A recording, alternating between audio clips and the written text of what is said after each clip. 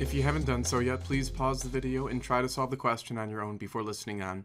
What we'll do after reading the question is draw a picture that captures the information described. So initially, the child and merry-go-round are rotating at a certain angular velocity, and the child is standing only 1 meter from the center of the merry-go-round. But then he walks out to the edge and ends up being 2 meters from the center, and our task is to figure out what the new angular speed is after the child moves out to the edge. Now in this question, we're going to be able to use the conservation of angular momentum, so let's take a look at that equation.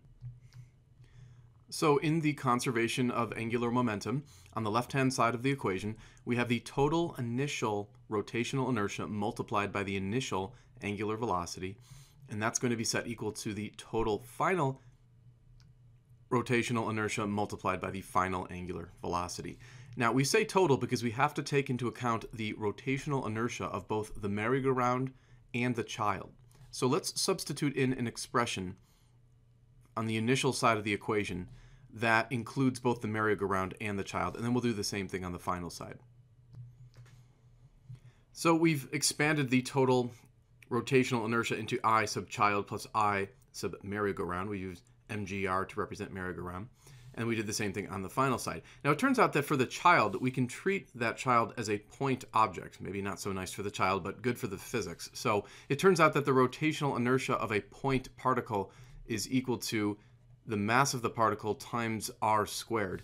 R would be the distance from that point particle, in this case the child, to the center of rotation of the merry-go-round. So we're going to make another substitution whereby we include, or we substitute I child with mr squared.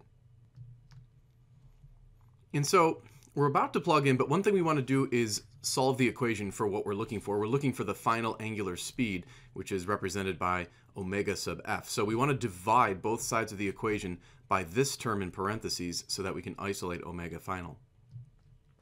So we've gone ahead and done that, and then we're going to have to actually transform the initial angular velocity into radians per second, because that's the standard unit. They've given it to us in revolutions per minute. So why don't we go off on the side for just a moment and convert the revolutions per minute into radians per second. We can write 14 revolutions over 1 minute. We do know, of course, that 1 revolution is equivalent to 2 pi radians. And this way the revolutions will cancel out. And of course, we also know 1 minute is equivalent to 60 seconds.